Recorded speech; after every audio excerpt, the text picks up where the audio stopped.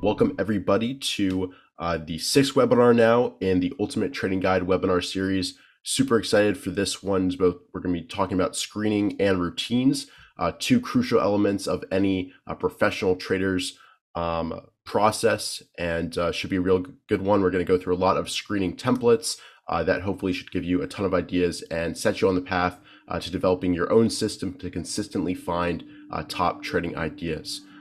So with that, Rai, I think I'll hand it over to you. I'll hand it over to you, and let's go ahead and dive in. Yes, so framework 6 with regards to screening and routines. So if you haven't downloaded the Ultimate Trading Guide just yet, the link Richard will paste in to the chat. You could download that. All we want is you guys to pass it forward if you find it useful. If you have any suggestions, reach out to us. It could be on YouTube, in the webinar chat right now, and we're always looking to make this resource much better over the coming weeks, months, and years.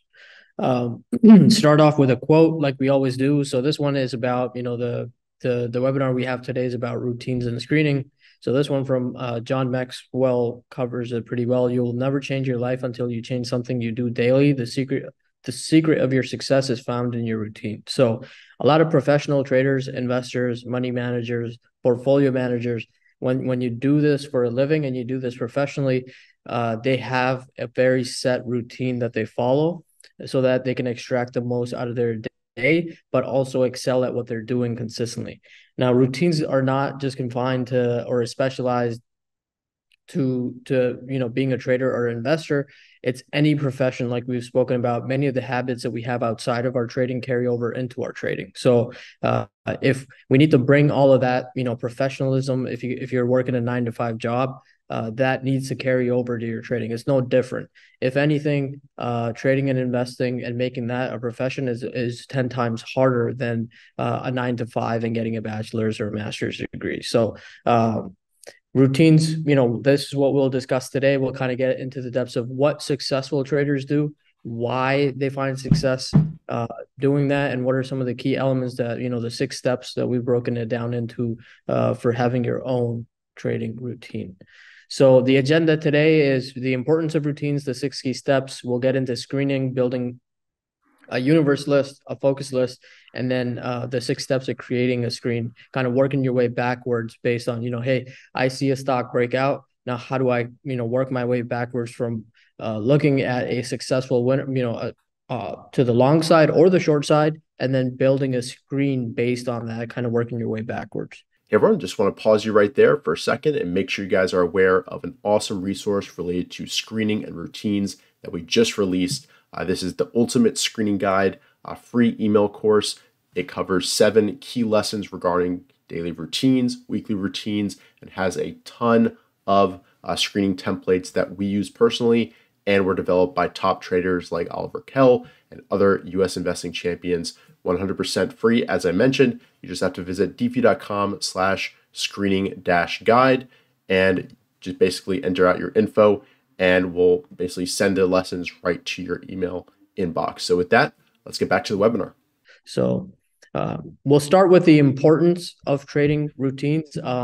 Something before I go to the next slide is a lot of traders that are stage 1 and 2 traders don't think this is a important aspect. What they feel is more important is if they can eye a setup, if they can, just have a winner in the markets without doing any of the work and kind of seek some sort of shortcut to get to where they want to get to. That's not how, successful traders that we know, we have, worked with as well over the past couple of years kind of got to where they are now. They all have established routines, and it's a very key part of their success, including, it bleeds into their mindset as well. So the importance of having a trading routine is basically you want to be in tune with the markets. You want to be in tune with, it doesn't matter if you're a long side trader, short side trader, what style you have, you need some sort of routine that's focused on the market so that you're always in tune. So if the market's in correction, you can have a more simplified routine to say, hey, I just check the S&P 500 and the NASDAQ. Maybe I review the components of the NASDAQ. We're still in a correction and you're still in sync as to what's going on, right? That could be a very simple routine that you have during corrections. Or when we're in uptrend and that's the style of trade, trading you have, or the style of trading that you're doing in the markets, then it could be a little bit more elaborate. Then you get, I need a focus list of 5 to 6 ideas. How do I get to that? What are the steps? The second point we have is it enforces you to listen, I would say, to the markets rather than build an opinion, kind of a 30,000 feet opinion. So going through, reviewing a whole bunch of charts, reviewing the indexes, reviewing whatever style of trading you have consistently will not only keep you in tune with what the market is trying to tell you. That's likely the most important story you should know anyways, regardless of the headlines, etc. But it keeps you you get better when you do your routines, right? As you go through, and let's say you have these 6 steps that you follow and you do that 300 times over in a year, you'll find opportunities to improve yourself and better your game as you iterate over that, those 6 steps again and again over time, right? So it forces you to be aware of their portfolio progress. I think this one's most important for stage 1 and 2 traders, is that they have a lack of awareness of what their positioning is. They don't know, like we spoke about in the last webinar, with respect to their position size, open risk, all those metrics. You need to be aware of it because you want to treat it like a business. You want to come in, do this professionally. You should know, hey, if all my stops hit, my portfolio is going to be down 4.5% from the highs. If this position hits, if there's a gap down on a particular position or there's news after hours on that position, you need to be, you need to know your mathematical numbers in order for you to make a really good decision that's not purely based on emotion, even though we can't negate some of those emotions. All long-term and successful traders have established a routine.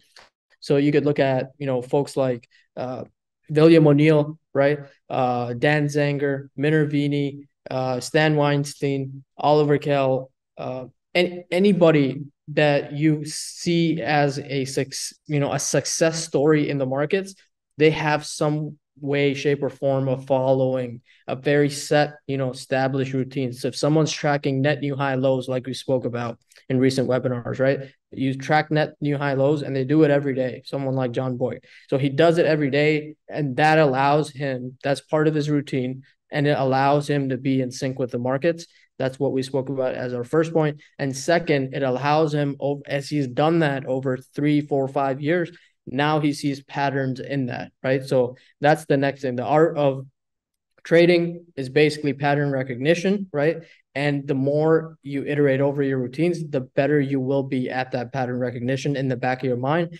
And at the end of the day, you're going to be the subject matter expert, or you have to be the subject matter expert at whatever your trading style is for you to be a professional in it at the end of the day. So for part-time traders, it's equally as important to have some sort of regular routine. So I see a lot of people, I want to subscribe to something that just tells me it, and I just want to go at 9:30. If price moves above a certain price, I will go buy it, and I've done no other homework, just the pure fact that I've subscribed to something.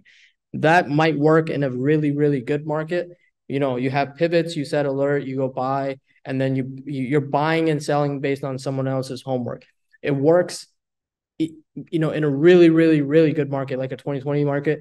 It doesn't work 90% of the time, because you need to take that, even if you value someone else's opinion, even if you go out there and subtract, you need to do that additional homework to say, hey, okay, they're watching this stock. I've researched it. I think it fits my entry tactics and my edges. I see, there's value in pursuing this trade, but you have to add multiple layers, even if you're part-time. So being part-time is something that I hear is an excuse. I don't have time. I just need someone to tell me what to do. And the last time I checked, none of the people that I know that are successful have been successful that way for a very, very long time. So that might be a short-term kind of, gambling type of deal. But if you want to do it professionally, you have to do it by yourself. Richard, anything to add on why you think, trading routines are important, and why traders should have them? Yeah, I think it's a matter of actually preparing for anything that can happen. You can't judge outputs unless your inputs are consistent. So you don't actually know if your process works unless you do it every day, you do it every single week. You find ideas, execute on them. You don't know which piece is missing unless you do each of them consistently. And to the last bullet here, I think for part-time traders, especially people who work full times during the week, the weekly routine, which is more what we're focused on today, is even more important than for people who can watch the markets.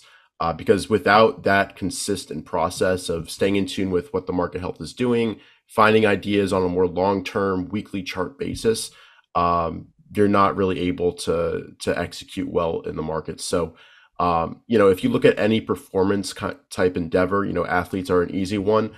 They're not going to step up to the plate, bottom of the ninth inning, with two runners on, and expect to do well unless they've put in the hours, worked their way up from the minor leagues, study game films, study the pitchers, do everything possible so that they can go out there and execute. Going up there and just hoping and saying, hey, this stock is moving, this person called it out.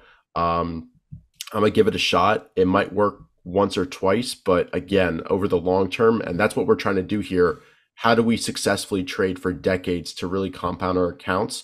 Over the long term, you have to have your own process to do well, because that's what's going to allow you to make something that fits. If you do work full time, you'll create something that works and fits that the time that you have allotted. So, yeah, I think this is critical, and it's not as sexy as the key setups or entry tactics. But if you nail down your routine, you nail down risk management, you're like 95% of the way there, I think, of really having success long term.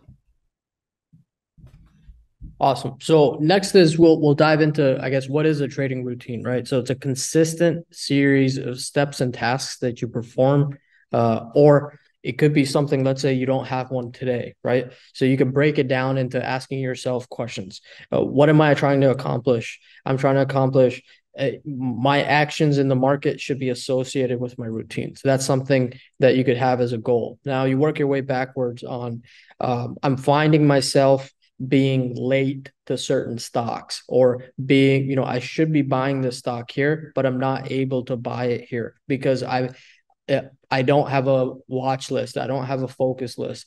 I'm keeping track of Twitter timelines, or following people and going, my actions are associated with their commands or tweets.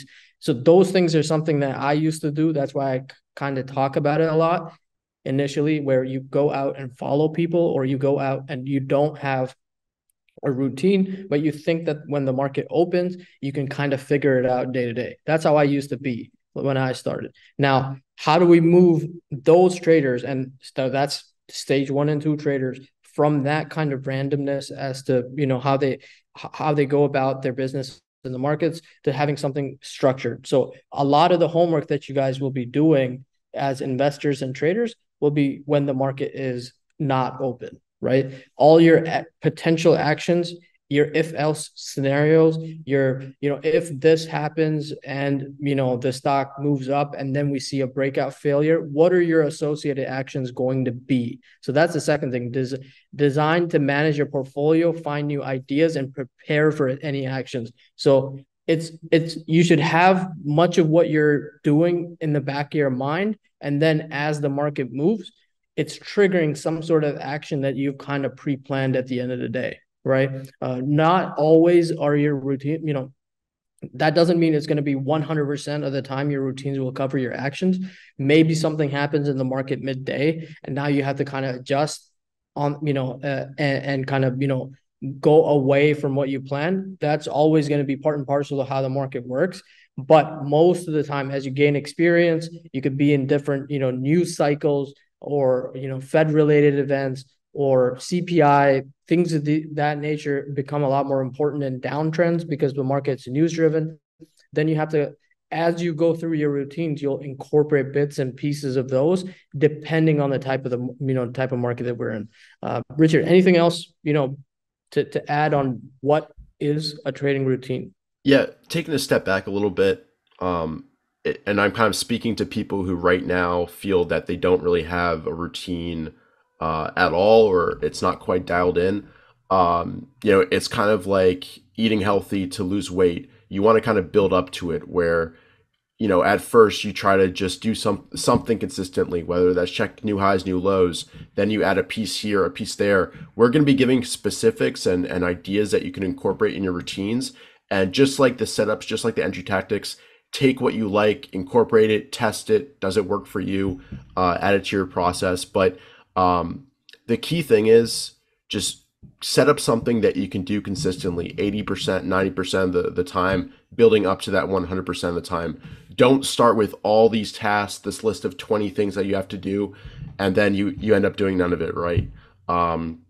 You build a whole fitness plan that you're going to go to the gym and do all these exercises, all these different sets, X amounts, and then you can do that. You can sustain that for 3 days, and then you get distracted and can't do any of it. Start simple, start basic, build up to it.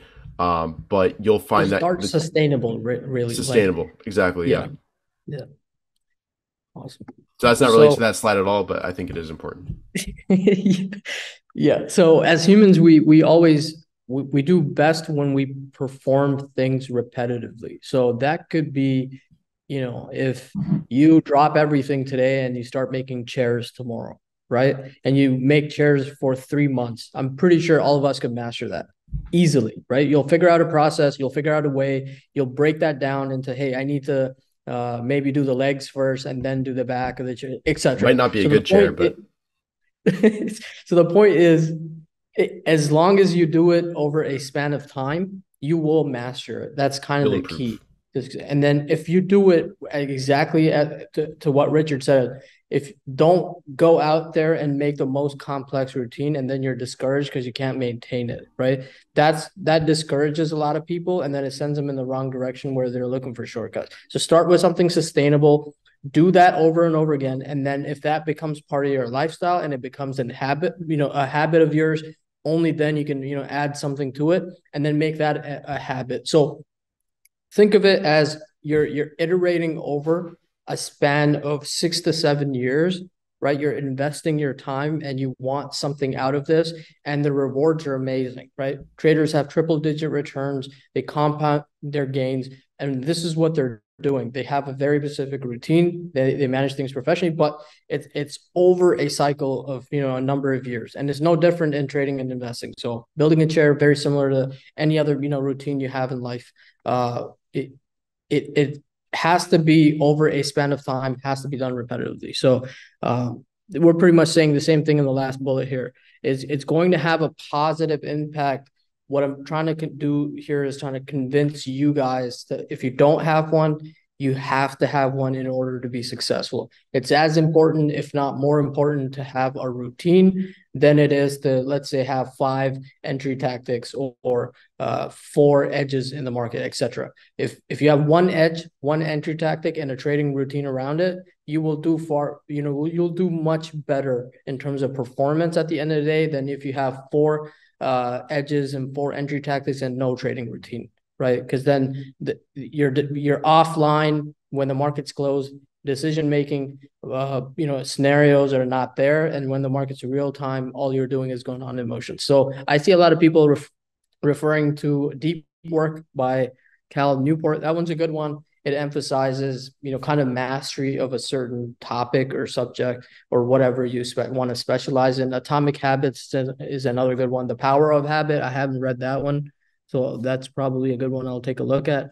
But some of those books kind of say the same thing, right? You need to have a routine. As humans, we function in a way where when we do things repetitively, we naturally excel at those things. So Yeah. the second, part of it is how long should a routine take? And I really want to, this goes back to what Richard was saying. You do not, the idea here today is to not accomplish, the most complicated routine that you could possibly have that covers all if else scenarios and you can have the best focus. That's not the idea. If you don't have one, start very simple, but have it, be sustainable. Just like, a diet, like Richard said, having a diet is important. and a sustainable diet is also important, because then over a long span of time, you see really good results. It's no different with routine. So generally, I think, stage 1 and 2 traders should keep it simple, focus on making it a habit. So a daily routine could be 30 minutes. So 30 minutes out of 24 hours is a pretty fair ask for you to move towards stage 2, right? As you move towards stage 2, then you can make it a little bit more complicated. You've done your basics, right? You follow a very simple process. And then as you move to stage 3, traders get very complicated, in my opinion. You don't have to make it complicated just because you're a stage 3. Some people look at, volatility indicators, CPIs, they go crazy with Fed, how much money the Fed's pumping into the markets, the economic calendars, etc. They make it super fancy. If that's, you get to that stage, you get to that stage. But as stage 1, 2, that's our biggest audience today. Just have something sustainable, simple, that, you get it done and you're excited to see the market the next day. And you do that over a span of 300 times in a year or more, you will see results and you will naturally improve your game over a span of time. So, Richard, anything to add? I don't have much. As the bullet points here cover a lot of what we want to say. So Yeah. So what I do want to add is my routines and doing them every day is what it helps inform me about where everything is going. If you ever see a tweet from Oliver or a tweet from Mark Minervini, and then they notice improvement in a group, and then magically, the next month that group is the top performer. They're not just pulling that out of a hat. They're noticing things that they saw in their routines, subtle improvements of the groups moving together. And all that couldn't be possible if they didn't have a consistent go-to routine that, informs them about what stocks are doing, where is rotation going, what stocks are improving, what groups are performing. So just getting it done and staying in tune with the market over time, you'll be amazed about what you noticed and how you really pick up on the themes and where the puck is going. You'll notice things before anyone else if you do a consistent routine every single day. I kind of write for myself and for everybody else kind of a daily newsletter, which breaks down very simply the markets, top groups, stocks I'm noticing that day, and just doing those few things. And it takes about 30 minutes to do, really helps me stay in tune with the leadership, what's developing leadership, what are proper buy points, all of that. So I can't emphasize enough, if you don't have one, that should be your number one goal after this webinar. If you're watching this and don't have a routine, go ahead, create a basic one and start doing it this weekend. Start tomorrow. Start today, actually. So yeah, that's all I'll add. awesome. And right, actually, do you want to talk about, how long do your routines typically take? I'd say my weekend one's about an hour and a half. And then I also kind of make a video out of it. And then on a daily basis, it's probably about 30 minutes or so. Is that kind of similar to yours? Yeah, my daily one is about 45 minutes to an hour. I tend to do it a little bit longer on purpose, because I feel like if I get the work in, I just am naturally more confident the next day. Right. That's just how I operate. If I do something in 30, if I do it in 15 or 20 minutes, I don't feel like I've put the work in. So it's just how I function. It doesn't mean it has to be 45 minutes. And then the weekends, I spend quite a bit of time. I will go through the whole Russell 2000 just to get a full idea of what's going on. Flip, thousands. Some people, make a mockery out of that. Hey, why do you need to spend so much time? It's more so when it's the primary source of what you're doing as a trader or investor in the markets, then you have to make that, it's the biggest deal for you at the end of the day, right? Whereas as if you're a part-time, then obviously you allocate your time according to your needs. So for me, the weekends are about two hours. So 2.5 hours easily. So Yep. Perfect. next, we'll get into the components. So Richard's done a really good job of breaking down into, what are some of the components that you could have that can be part of your trading routine. So the first one is, we'll cover both the bottom up and the top down approach with market analysis. So it could be, some traders I see look at stocks only, And if they have enough setups, then they work their way up to the group, and then they go to the markets to see what's going on. Some traders look at the market as kind of their first filter. And if the market's not good, then they don't go in, they kind of stop, there, maybe look at groups, but don't go into individual stock. We'll cover both approaches. What is right is what's right for you at the end of the day. Don't forget that.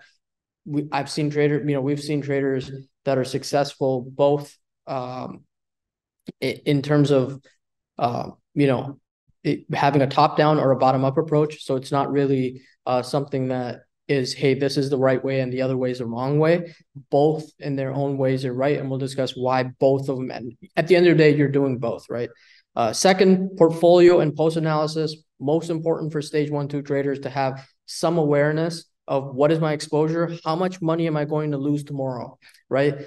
As stage 1-2 traders, if you just ask yourself that question, if this happens, I'm losing this much. What your focus is, you're trying to curb your losses, and if you curb your losses, naturally you'll be a winner in the markets one day, right? So what's going to happen if this thing pulls back in? Am I giving away much of the progress that I've made? That's boom bust phase. That's stage 2 phase, right? And how do you move from stage 2 to 3? You try to get rid of those ebbs and flow, the ebbs, the pullbacks that you see in your equity curve, so you can consistently push those up bit by bit to have an uptrending equity curve. So we'll get into that a little bit as well. Screening, and then the last one is creating your game plan. Richard, anything to add there? No, we'll dive deeper into each of these components separately. So yeah, I think we can move on here. So before we begin, I just want to give everybody kind of a full idea of what we'll try to accomplish today. Now, this is something that's taken me quite a while. This is over a span of 6 to 8 years now, right? So it's not something that I pulled together just in a day as to what I do. And this is my weekend routine, where I said it takes me, 2+ hours to kind of get through all of this stuff. So I do some, screening of the markets. I look at IPC 50, I look at S&P 500, NASDAQ, Russell, their components, try to identify what's going on an individual name, names that exist within those markets. Just to get a feel, overall feel. And this alone, 2,000 stocks, 100 and 500. Some of them overlap, obviously. So I'm flipping about 2,600 if you just say, in terms of charts, just to get a good idea of what's going on in the markets. Then I'm running a few screens that are very related to my edges and entry tactics in the markets. So I could run an inside day screen. I could run, look for bases, 3 weeks tight, new highs, all-time highs. Doesn't matter what you do, but I tend to screen the markets to get the second type of feel as to what are my scans saying that align a little bit more with my edges and entry tactics. I then review my existing positions. I think this one's most important because when you're in an uptrend and things are looking good, you're kind of, you're on autopilot, and all you're doing is, hey, I'm going to move my stops up. I want to make sure I realize some gains on this particular uptrend, or if a stock does this, these are my weakest positions. So if the market were to pull in and have a stress test, like we spoke about with the market cycles, then my actions are going to be X, Y, Z. I'm going to get rid of my weakest stocks, right? The third one is I report, the TraderLion report, the top 10 report. This is something that I value, someone else, Ross's opinion a lot. So I go out and review his report, see what he's saying about the markets, and his focus list that he publishes, and try to, see if there's anything that I've missed. And there's no harm in, I would say, in getting a second opinion, as long as it's a second opinion and not a primary opinion at the end of the day, right? So, am I missing something? Am I not seeing the markets clearly? What am I doing that, is it in line with what he's seeing? Maybe sometimes I completely disagree with Ross and what he's seeing. I think that's perfectly fine. At the end of the day, that's what makes you a trader. It's an individual sport at the end of the day, and everybody has their own opinions, and you kind of have bank on that. When you're wrong, I'll go out. The market's about to turn. Ross is saying that. I don't believe it. 2 days later, I do. So you learn through those experiences and you get better, right? And I value his opinion because he's been in the markets for 3 decades, and I'm closer to 10, 12 years, right now. So the second portion of it is updating. I have a set of watch lists that I maintain. That's kind of my, wheelhouse, where the gappers watch list is the first edge that we spoke about, right? The high volume edge in the prior webinars. I maintain an IPO list. These are the young stocks in the market that I feel that can, tend to run a lot more, provide a lot more beta. Third is maintain a momentum or HDF watch list, which basically is, stocks that have doubled have the potential to double again as long as the market remains in a solid uptrend. Fourth, leadership themes, and then universe, which is basically the summation of the first four. Second, I formulate based on that a focus list. The focus list can be, up to 10 names. I try to keep it less than 10 names. Something that Nick Schmidt recently said was, if your focus list is more than 10 stocks, it's not a focus list, it's a watch list. I think that's very fair to say. If you have too many stocks on your focus list, you won't really know what to focus on, and your attention to as to what you really want to invest or trade in the markets will be scattered. And the more you do that, the less concentration you have in those positions, and the less concentration it bleeds into performance. But that's stage 3 type of talk at the end of the day. So then, basically I'm building a weekly plan. That's kind of how I will operate for the week, right? And it has, some of these elements associated with it. Most of my work is done on the weekends, and then you take your weekly plan, or what I do is take my weekly plan and then have, 45 minutes to an hour, hey, today this happened. How does that change my weekly plan? Today this happened. So by the time you get to Wednesday, Thursday, and Friday, you're ready for the next week's plan that you're about to build. So this is what we will cover over the next few slides here. But I just wanted to give everybody an idea of something when you're 6, 7, 8, 9 years down the line. It could be something that looks like this. I'm not the purpose of showing this is not to say you should have this today. I think it's too complex. The more you simplify as stage 1, 2, the better it is. But then as you start doing this more professionally, it becomes a bigger source of your income. Then you add these elements just to have a full overall idea of what you're doing in the markets. Next, I kind of broke it down. What am I doing Friday, Saturday, Sunday? I know a lot of people ask these type of questions. So Friday, I'm trying to review every trade that I took throughout the week. I do review my year-to-date performance. Again, at the end of the day, we could say, hey, we don't want to look at our P&L. We don't want to look at this. We want to focus on process. I think those things are good.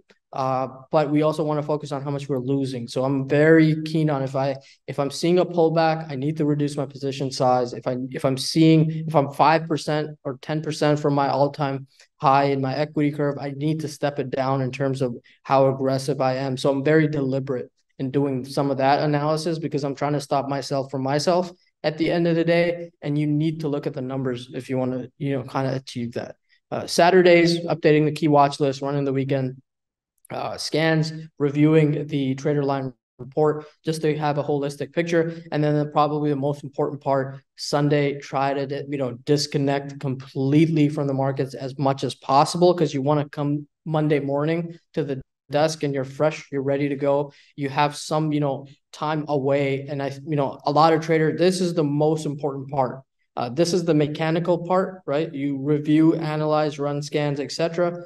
This is the most important part, because if you're not disconnecting and you're saturating your brain sitting there Sunday at 11 p.m. thinking that you're going to hit some sort of pot of gold at 11 p.m. and then waking up at 6, and if your mountain time market opens 7:30, you're doing yourself a disservice at the end of the day, because your mind is not clear. That means your decision making is going to be pretty bad, and you're paid to make decisions in the market, right? So we want to make sure that our mental side, or our mental capital that we build, should be, even if I could take Saturdays off, I think I would perform better if I could do everything on Friday, but that's just not realistic at the moment. So that's a bit about, what we will cover in terms of the different elements. And I think now it's a good time to get into the key steps of building a trading routine. Richard, if you want to take this one. Yeah, sure. So we've said this kind of same list of steps a few different ways, but I saw a question, as a stage two trader, what's a recommendation as to what to have in our daily routine? That's pretty much what we'll cover at this point. You have to have some sort of market analysis where you're also trying to identify the groups and leaders, assessing how they're doing. You want to do some bare minimum analysis of your trades, your equity curve, your portfolio. Then you want to get into the new ideation for ideas, where that's screening, building your focus list, and from that list, creating your trading plan. And then step number 6, as Rai just emphasized, there comes a point where going through 500 more stocks isn't gonna. There's diminishing returns there, right? And you'd be much better off, going out, hanging out with friends, going for a walk, going for a hike, enjoying your weekend, resetting your mind so that you're ready and focused and excited to trade. Because if you're just, forcing yourself to go through every stock in the market, just looking at so many stocks, going through all those lists, you get a little bit out of it, and you want to make sure you're excited to trade that next week by stepping away, taking a break. I think that's really important. So I mean, at the end of the day, if you're miserable, your results are going to show that, and you don't want to be, forced into this, because this is more of a passion professionally. If you're doing this, it's more passion that drives this and it keeps people going. When you go do a study, when you go into the weeds of, hey, let's take put call ratio and go to a historical analysis, you're trying to better your game because you want to do that, right? Nobody's forcing you. 9 to 5 type of jobs are more so forcing you.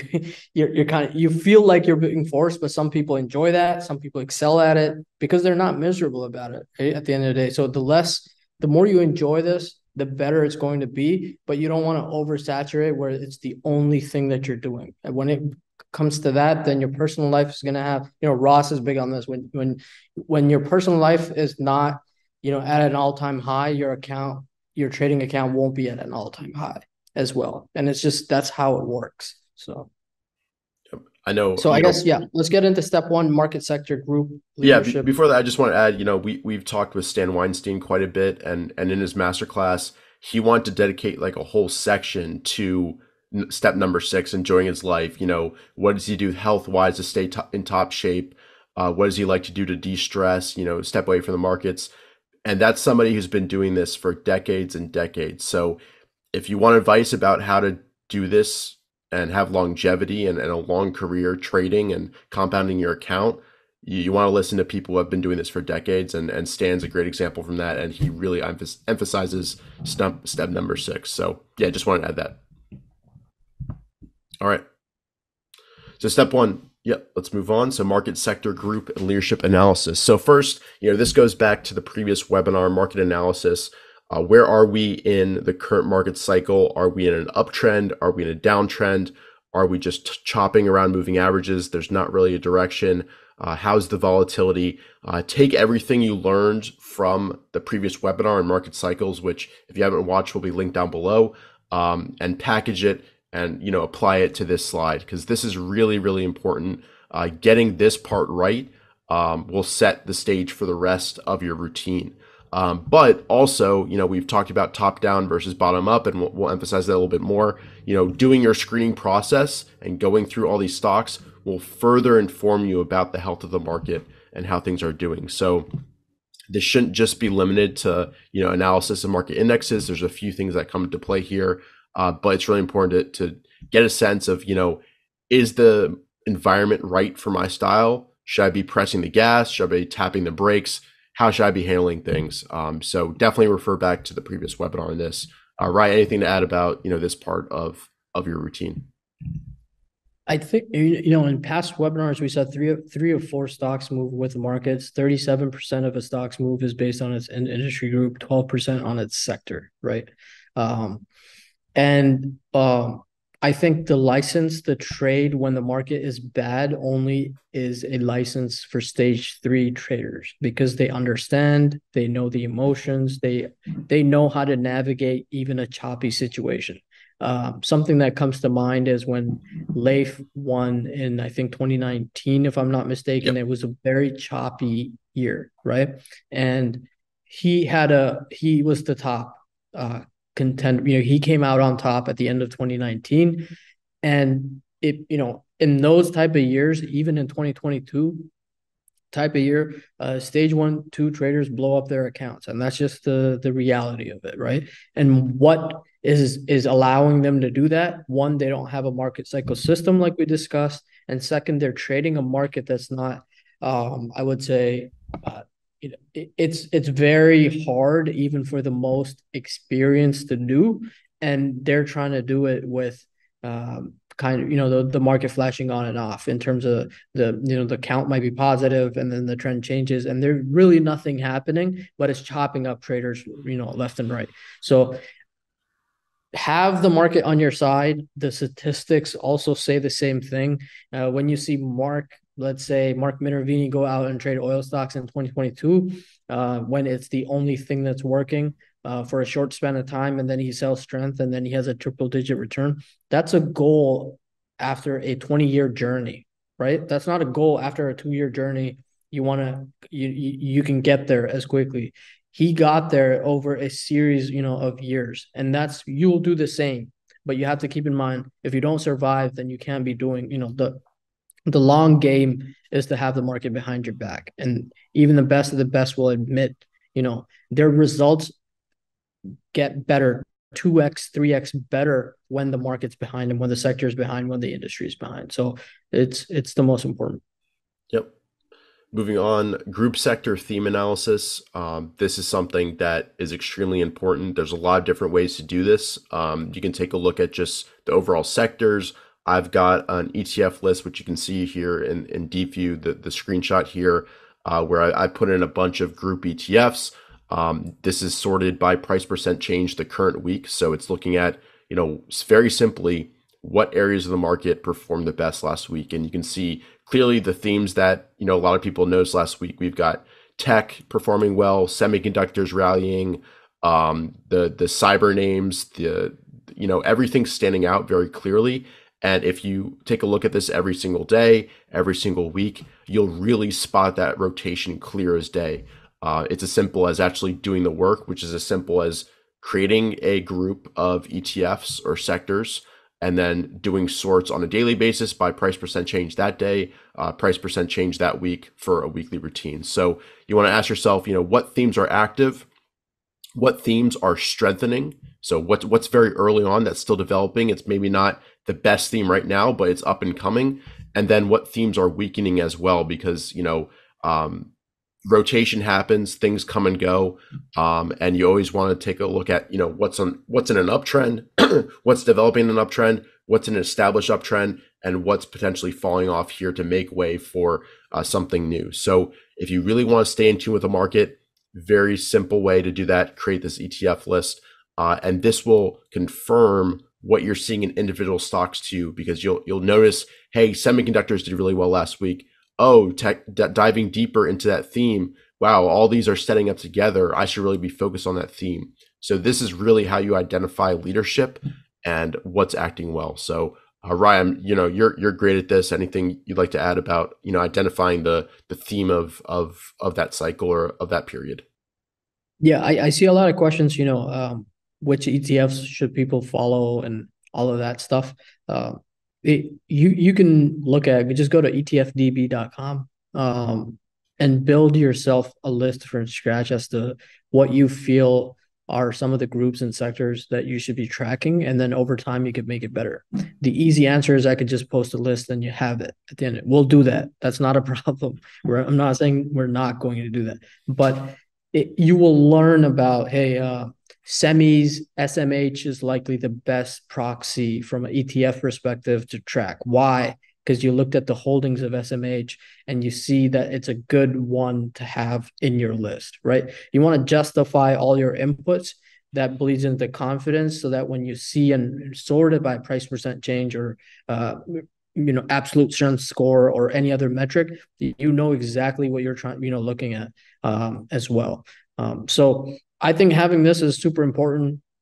It goes back to the same stat we spoke about. 37% of the move is the industry group. And if you have, right now, something like cybersecurity names are doing pretty well. I think, in the markets. That's a group to keep track of. Semis are doing well, and then software is up and coming as well. Some people never even looked at uranium stocks, right? That was a trend that was developing. I had the uranium ETF, and I would see it, week over week. It's setting up, the market's pulling back, S&P's breaking 50, Nasdaq's breaking 50, uranium stocks are not. They're above their 10 days. Why is that? That trade alone over the past September 4 or 9 to the first week of October was the best trade you could take in the markets. How did Minervini know? These people that have routines and have this component as part of their routines, they might seem like they're geniuses to you, and they know something that you don't know. It's not that. It's just that they're tracking group, sector, and theme, and they have a process that allows them to just, it pushes the best names in those groups to the top, and they're able to identify the theme. It's as simple as building this list at the end of the day. And you will be always, gold miners are seeing rotation into it. How do you make that analysis? Well, GDX could be moving up the chain, right? Or silver miners are all of a sudden seeing a bit. Now, how do you see that? You'll have a silver miner ETF in this list, and it's going to be, near the top of the top. So it's very, very valuable to have this. It will keep you very in tune with group, sector, theme analysis. It's a very powerful concept. So Yeah, and one thing to keep in mind here is, it's not perfect. These ETFs have different weightings based on market cap a lot of times, so you can throw in some equal weight names in there. But really just keep it simple. If you notice a group standing out here, dive deeper, take a look at the components, what stocks are acting well within that, and that will help drive you towards that leadership. yep. Yep. So top down versus bottom up approach. So on the left, we've got kind of the flow for top down, where you look at the market, then you look at sectors, then you look at individual stocks. On the right, we've got the opposite, where it's bottoms up. First, doing screening, looking at the stocks themselves, that drives you towards the market the leading groups, leading sectors, and then that informs you about the health of the market. Both have merits. I kind of do a mixture of both, and that's why I say here, why not both? Don't restrict yourself. Hey, I'm a bottoms up only trader. I can't look at sector ETFs. That is no use to me. Find what works for you, and at the end of the day, what you want to do is make sure that you get those leading groups and leading stocks right. And however you get there is however you get there. So, Rai, I don't even know what you kind of classify yourself as more, but I do a mixture of both. Yeah, I do both. I see benefits in both. I see a lot of people, hey, if I don't have enough setups, why should I even look at the themes, etc. Very valid point, right? I think personally, stage 1, 2 traders should. The better way is to go the market sector stocks initially, because you don't know which stocks will perform the best. One of the questions I saw in the chat earlier is, my focus list is more than 10 names. How do I know which ones are best, right? Gauging a potential of a particular stock comes with experience of training your eye to see the chart technically or fundamentally or any which way, right? That's why this approach works later on in your career. Like when you're going through and you see your routine, say, this market's about to blow up, right? Or this market's about to break the 50. These statements that we see some of these successful traders make, they see it right away. But it's hard as stage 1, 2 traders to see it. So that's why I recommend this first, because you want to check each of those boxes. Hey, the market's with me, the sector's with me, and now I'm trading a stock within that particular sector industry group.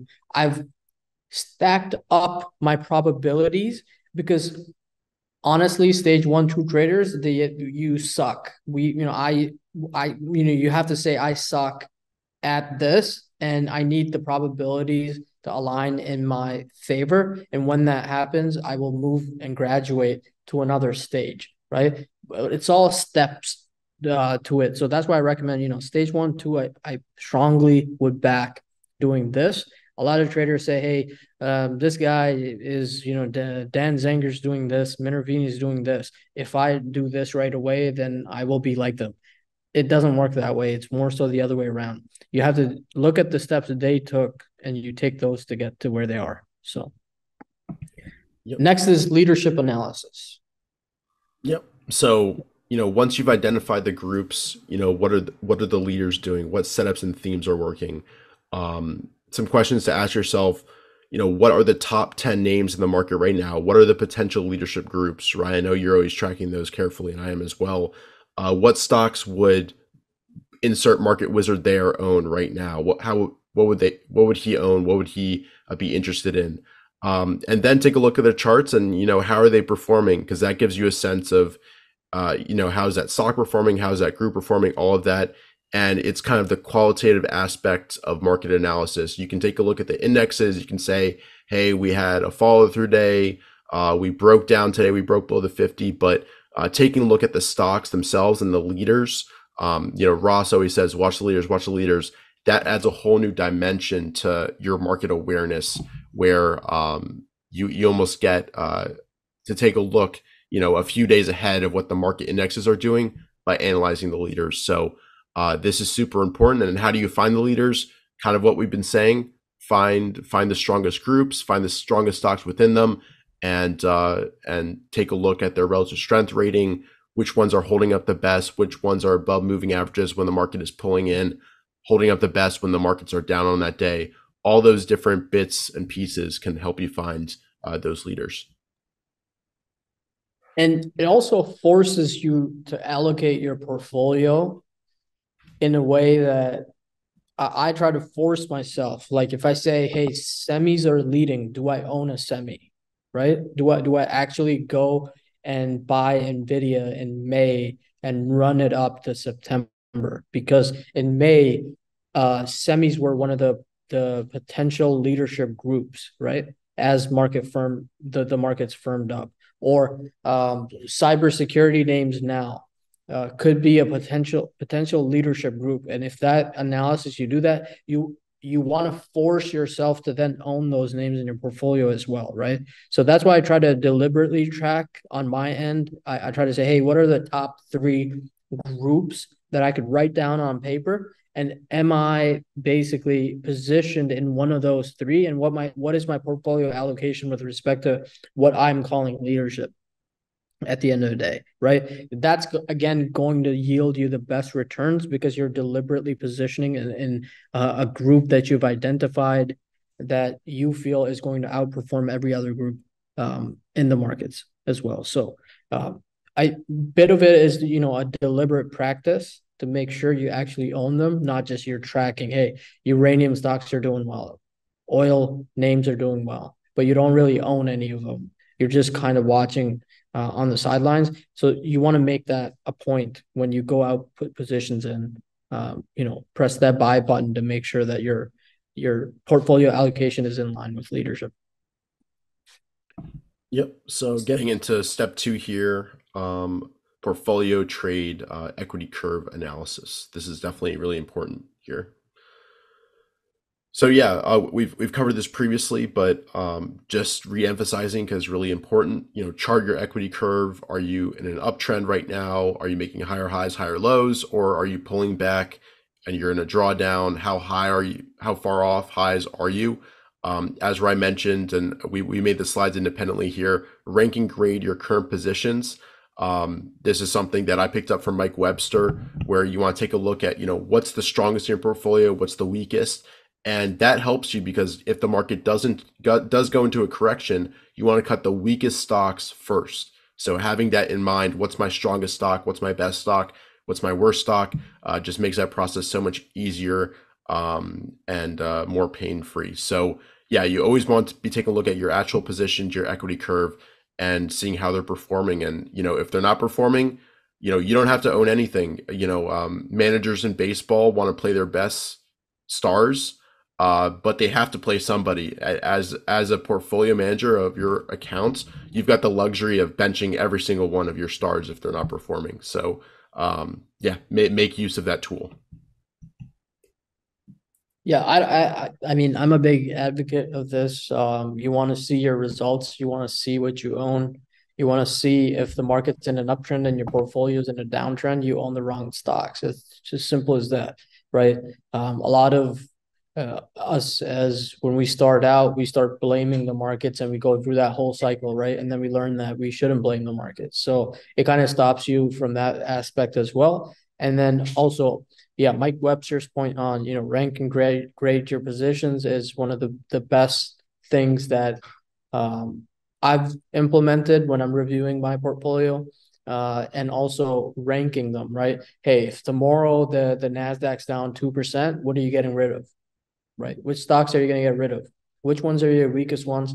You know that these ones are not performing. They're not working for you, and you're working hard to keep them. At the end of the day, you don't want to be in that situation, right? Especially when the market's uptrending too. So, third is post analysis. So, Richard, go ahead. Yeah, so of the trades you took that week, you want to take a look at them, put them on the chart. I think that's you don't just want to look at, oh, I made 5% on this position. Oh, I made 2%. Oh, I lost 3%. Plot them on the chart and then go back with a really objective lens, almost take yourself out of it, like you didn't make the trade. Act as if Rai gave me a trade he did and asked me to grade it. And then, oh, you're muted, Rai. Yeah. But yeah, try to be as objective as possible. Grade based on your process. Remember that you made decisions in the moment with the knowledge you had available. Everything's easy in hindsight. Oh, I should have held, whatever. Keep all that perspective in mind and really take a look at did I make the correct decision in that moment of time. And one important thing to remember here when you're grading your trades, and we've got a whole webinar on this, is it's not just about the end result. Yeah, it's great if you made 20% on a position, but you could have made 20% on a position by buying the day before earnings, and it luckily gapped up. If it gapped down, that was a loss. You made a bad decision at the end of the day. So always think about process over really the performance, especially as a stage 1 and 2 trader, and just try to incrementally improve by studying yourself, studying your trades, charting them up. And then you've got all these great case studies to refer back to. If you've got 50 examples of buying from a VCP pivot breakout, then when you come up with a new idea that matches this template, you've got a blueprint to follow. So this is a really great exercise that will really, really make the difference in your portfolio. And if you don't do it, you're just kind of doing yourself a disservice. There's a reason that all the professional athletes watch game tape, even if they lost by, in football, 60-0 or whatever. They're going to watch that and identify areas that they can improve, areas that they did well in. They want to do more of that. But you don't know the truth unless you actually go out and analyze. So this is also super helpful in terms of market awareness. Again, it gives you feedback on your trades. If in a week you took 5 trades and the first was a loss and then you did 4 straight wins, hey, the market, or at least your style, is improving. But if you had 2 wins and then loss, that's a sign to, hey, take your foot off the accelerator a little bit, tap the brakes, lower your position size a little bit, and be aware that your style, or at least at least for the moment, isn't quite acting very well. So yeah, post analysis, super helpful, not only improving yourself as a trader, but keeping you aware and in tune with the market as well, which is a huge part of our screening and routine process. Brian, anything to add on post analysis? No, I think you should consistently do it. The point being, I know some folks that don't do it anymore because they've graduated kind of past that stage where 25 years in, 30 years in, they know how to, they know how they're performing. I think it's important to keep those stats, like just like any, if you own a small business at the end of the day and you don't know its stats, you're kind of just flying blind at that point, and it introduces one randomness as to what you're doing day to day, and then randomness is what basically kills traders, right? Swing traders, position traders, and investors, because there's no consistency in what they're doing, and then a lack of consistency, just you get bad results, right? The second point I do want to emphasize, it's process over profits. Initially, it's process over profits, and not just initially, just forever. It's process over profits. Because it it sounds corny. It sounds what everybody says, that the same thing. You're not saying anything new, but it is what it is at the end of the day. If you follow a set routine, and you make post analysis, you say, hey, this stock got on my radar on this date. How can I improve that process to maybe find it a little bit earlier, right? And you backtrack those steps to make your trading a little bit better as time goes on, right? And it's the same thing. So if you focus on that and you improve your processes, like something we're learning on the DeepU side, it's nothing to do with trading, but as we improve our internal processes slowly, we're seeing better results in terms of how we roll out features. Completely unrelated to trading in our talk today, but again, it's the focus on, we improve our processes, we see better results. It carries over to anything that you do in life. So you want to do the same in your trading. So one improvement that I made recently was, I would notice stocks that would get tight near a low of the base, right?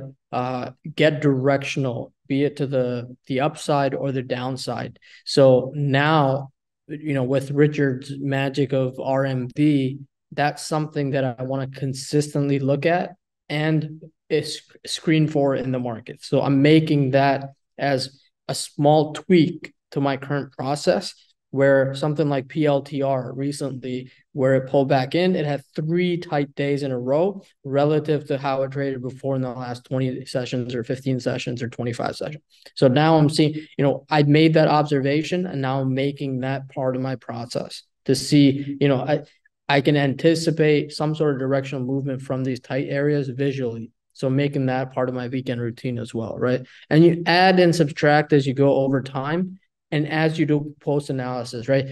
I'm a day and a dollar late on a particular name. I hear that excuse all the time, right?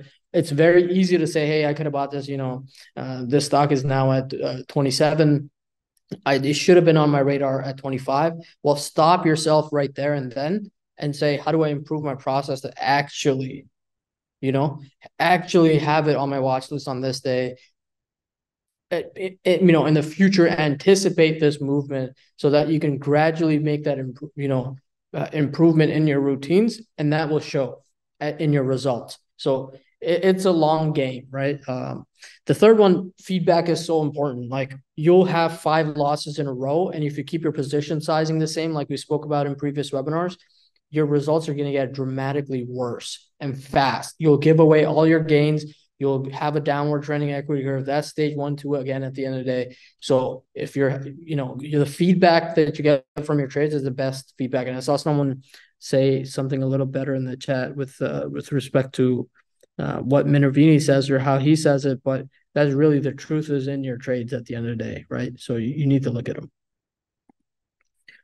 Let's get into step 3, screening. Richard, do we have any questions, or are we answering questions today? Yeah. I've been answering questions. One thing I do want to bring up, KS asked a really good question. How do you rank stocks? Is it purely quantitative, like percentage from entry point, or are there qualitative sides as well, i.e. group strength? I think the first layer is that quantitative, from your buy point, how are you performing on that name? But then I definitely do take into account, do I consider it a leader? I'll give it more of a benefit of a doubt. Is it in a theme that's still strong, or is that theme kind of tailing off a little bit? Is it beginning? Is it emerging? All of that. So number one for me, and I don't know what it is for you, Rai, exactly, but number one for me is performance. And then just like if I'm assessing a new entry point on a stock, a new opportunity, I'm looking at the technical aspects as well as the fundamental aspects and trying to judge the quality of a stock. It's tough to do, but if you set up a set of conditions that you look for, you can develop a process for yourself. But Rai, how do you kind of rank your stocks? I break them in terms of something that I can own for 3 to 6 to 9 months, something like a Uber, very liquid, Nvidia, very, very liquid, right? You could buy a whole bunch of it, super quickly, and you can have, semis are going to lead from May. I can have a position in Nvidia and continuously build that position as it goes, right? Whereas if we take a look at Nvidia, let's say compare it with the CVNA. For my style of trading, some people CVNA could be your leadership stock because you're a purely momentum day trader type of person, and you just want the biggest stuff that's just ripping to the upside. That's a style that people trade, and it's fair for them. CVNA might be a leader because it performs the best. It's moved up 500% in less than 3 months, right? That's perfectly fine. For me, something like a Uber Nvidia is very different from something like a CVNA. So if I were to trade those, I would build, I rank them higher. I give them more benefit of doubt as to if an Nvidia comes back into the 21 day, have I sold enough into strength to continue holding and let this new consolidation build? If it does, then I can, continuously build back my position or whatever I sold into that. So I try to segment them completely. My momentum side is very different from my I would say position trading, investing, whatever you want to call it side. And that's how I treat my stocks at the end of the day. So yep. Cool. All right. I think what Any Yep, we could keep going. mhm. So screening. Let's take Yeah, it away. so for me, I think there's kind of two main objectives of screening, kind of what we've already talked about. First, as you go through screen results, you'll get a better sense of the market health. You'll get continued market analysis of here using screens and going through results, and you'll develop that situational awareness about, hey, this environment is developing. It's really improving a lot. Oh, it's really deteriorating. There's a lot of less stocks that are showing up on my screens. You'll notice those nuances if you do this consistently, run the same screens every day, every week. Um, the second half of it is what probably most people focus on. Let me just find the next stock to trade. But I think I put number one as number one for a reason, because that's almost more important than the trade ideation part of it. But obviously, with screening, we do want to set up screens and processes that help us find stocks that match the blueprint of prior winners, whatever that means to you. We've talked a lot about different setups, entry tactics, all of that. But for me, these are kind of the two main objectives of screening. Anything to add on this slide, Rai? No, I think it gives you it's more tactical in what you're doing, right? So you have a feel for the market, step one. You have the feel for the group, step two. Now you want to really get into the individual names that you can potentially own. And that's really what screening is about, right? Yep. So let's say I say cybersecurity is doing really well in my sector analysis. I say that the Qs had a follow through day, or are now in a positive market cycle count as of Friday, right? Those two things have happened the past week. We're what are we, October 7th today, 2023. Those things have happened as of Friday. Now I want to go into those groups and kind of dive a little bit deep into individual names. So is a at the end of the day, what you want to get to is a crowd, CRWD better than Zscaler right now, or technically what stocks you feel, what groups do you feel are potential leadership groups, and does your portfolio reflect some of the individual names that are in those potential leadership groups? So this is really what screening is about, is to dig deeper into individual names. Yep. So I've kind of separated out screens into two different categories. First is a general screen. The other version is a specialist screen. I've got some icons here. First is a wide net for the general screen, and then the specialist screen, you're much more precise. You're using a scalpel to find those ideas. So with general screens, we're casting a wide net. We've got some minimum criteria that we've added to the screen that cuts out a lot of the stocks that we don't want to see, whether that means it has to be in an uptrend, it has to be above a liquidity level. You set this minimum criteria to make sure you eliminate most of what doesn't apply. General screens really give you a better sense of groups developing because you kind of see more of the market a little bit. And when I go through, for instance, the DeepView Universe screen, which is kind of my main general screen in DeepView, I kind of short by relative strength. Always have the industry column as one of my main ones. So, if I notice this stock is acting well, it's in this industry group. Hey, I'm noticing a lot of that industry pop up. A lot of these stocks are setting up nicely. That's how you find and identify a rotation. So it's really helpful to always keep the industry in mind as we're going through general screens and a lot of different stocks. Then on the flip side, we've got specialist screens, and we'll give examples of each of these categories. The specialist screens is much more of a focused search for a very particular pattern or opportunity type. Again, based on historical examples, it's very strict criteria versus minimum criteria with a general screen, and it can also be and should be situation dependent.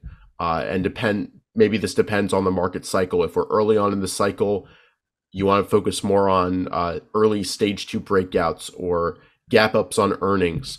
If you're seeing, if we're in the market cycle at a point where there's a lot of pullbacks in the leadership, you're screening more for stocks that are right around that 21 EMA or around the 50 SMA. So this can be also kind of very entry tactic or entry setup focused. Anything to add on this, Rai? General screens versus specialist screens? No, I think a few things for traders is, as you go through in the general screens, you will kind of cross off, hey, commodities are not for me, or the gold trade is not for me. It's a little tough. Or when I get into leveraged ETFs, I need to exclude those from my screening. So those things will happen as you trade them. You trade oil and then you get frustrated and you get rid of it. Or maybe you enjoy that and you can anticipate news and that's your natural talent, right? That you want to exploit. Then those things become part of it or don't. So that's kind of the general side and how I see it. Some traders say that, I only trade stocks above 20 because their experience with stocks below 20 hasn't been a pleasant one, right? So that could be a general net or dollar liquidity criteria, right? I want to trade stocks that are on a 50-day average basis, trade $20 million in a day or more. So that could be something. Those are things that you will pick up as you go and add to your general screen criteria or your base criteria of how you see the markets. One thing I would discourage is to not take anyone's word for it, even though you may value their opinion. That's perfectly fine, but go out and experience it for yourself. I think that's super powerful to go in and try to go through and learn the oil market. Just it builds up your general experience, and you get to say for yourself, hey, I tried this, it didn't work. I tried this, it didn't work. The more you do that, the better trader you will be in a couple of years from now. In terms of specialist screens, the way I use them, I have very specific ones. I just want to see the highest volume gap ups that happened in the market today. And that's a daily screen that I run. And it gives me those stocks. Then I can put them into my watch list, right? Very special related to your edge in the markets. Or I can scan for relative strength, right? Market is down 2%. Show me stocks that are positive on the day. A form of relative strength, right? That's tactical specialist screening depending on the situation. Show me inside days when the market has an outside day to the downside. Another tactical, screen that shows you or gives you information as to what's holding up well. And then, much of the daily analysis that you will do if you base it on your screens is that stocks sector market approach, right? Whereas your weekend can be based on market, sector, and stocks approach. So that way, that's why Richard says we do both, right? Depending on the situation, we do both, and we try to formulate a bigger picture of the market. So you guys will be doing both in your trading and investing career, like as you go through and build some, general criteria that your general screening and specialist screens as well as you figure out your style. So here is a a universe type of scan. I believe this is the DP universe, right? So Yeah, so this is kind of my main general screen that I run. This is a preset in Deep View, and it's looking for minimum liquidity, trend, industry group strength, RS scores pretty strong, and it's got an emphasis on recent performance. 1 month, 3 month performance. This is my go-to if I had to run only one screen. I think was it Ross who asked that? I forget who asked that, but. This would be the one that I would run, and this would be the only one that I would want to consider. It does a great job of capturing the leaders. You can go through this identify rotation, all of that, and it makes use of the and/or filter logic in DView as well. So this is a great, simple screen to run. It looks, you've got at least $10 in order to show up on the screen, and it's a great place to get started if you're using DView. And typically it returns about 300 to 400 stocks. And I kind of watch that number a little bit. If it's, dipping down, it means a lot more stocks are in downtrends. If it's really expanding, getting above 400, a lot of stocks are trending and doing well and are above those moving averages. So that's also another helpful component of going through these general screens, is seeing, just in general, how many stocks are coming through my very basic criteria. That's pretty important. perfect. There's another one. Yeah, liquid leaders is for people who really try to focus on those really liquid names. This is looking for at least 100 million in terms of average dollar volume over the past 20 days.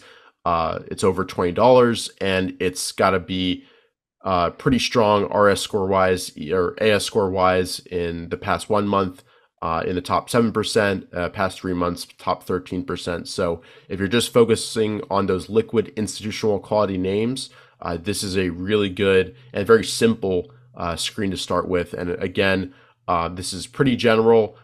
It's only showing 59 results right now, which is, it tells you a little bit about the market. But, in general, this can have up to about 80 names when stuff are really in established trends.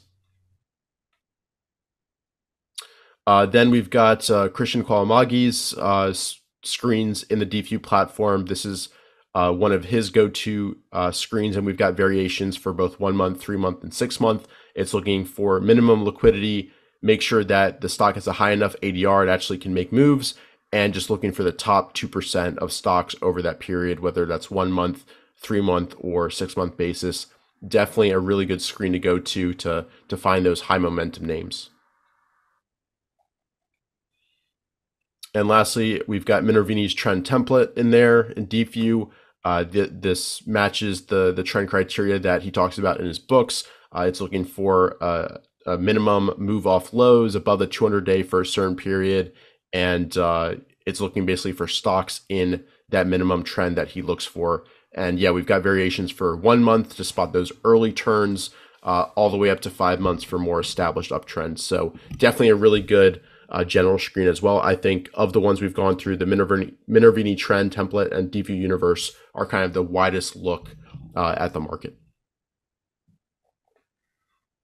All right, so specialist screens. I made a quick one on HV edges. Rai, I know you've got your variations here, but this is just looking for stocks with a minimum liquidity over highest, and that matches the highest volume edge, whether that's ever, 1 year, or since IPO. You could definitely add a daily closing range requirement to this, a gap up range, but this is just kind of casting a wide net and looking for these type of names. Then here's a special screen. I think we mentioned this before. This is looking for really strong stocks with high RS scores or AS scores here. And then it's got to be within a few percent of that 21 EMA. So it's looking for stocks that have already made a nice move, that can move, and then it's pulled back now to that 21 EMA. So I really like the screen. It's one of my go-to ones that I run whenever we've got a short-term pullback in the market. That's when I bring out this specialist screen and take a look at how, what leaders are pretty close to that 21 EMA, which ones are forming ranges near that area. Triple digit growth. This is my the next Livongo finder. We're basically looking for top tier recent fundamental growth, whether that's earnings growth or sales growth above 100% the most recent quarter. Obviously, you could even tailor this and look for future growth. We've got so many estimates in DView as well, but this is a great simple screen that's looking for a more fundamental focused setup. So it doesn't just have to be a technical setup. You can also look at the fundamentals as well, depending on your style, whether you're more technical focused or you like to consider the fundamental growth as well. All right. So before I move on, Rai, anything else on specialist screens that you like to run, or that people should keep in mind as they're developing their own, and maybe using the presets in DView, because a lot of these are presets and available to anybody. So I would say whatever you define as your edge should have at least a specialist screen associated with it, right? Or let's say you're looking for triple inside days. For example, three inside days or the narrow range 7-day scan, right? NR7 scan, which is tightness on a chart. Any of that qualifies as specialist screen. And what we covered in prior webinars, like edges and entry tactics, some of your scans should align with that, right?